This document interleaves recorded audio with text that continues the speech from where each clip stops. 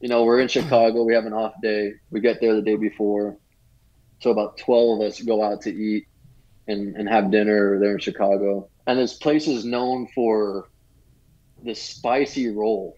It's called the ghost pepper roll, but it's like a roulette. So they put 12 pieces of sushi and only two of them have the ghost pepper in it. So you spin the wheel and everyone picks it up and then you see who gets absolutely crushed. That's great. And dude, it was awesome. And then we're all sitting there, dude, and it's hilarious because we're all like eating it slowly and we're like, man, I think I have it, because it's Yeah, like yeah, yeah. like everyone's like, no, I think I have it. And then you just see the two people who have it just sitting there like miserable. Who got it? I think it was Brock.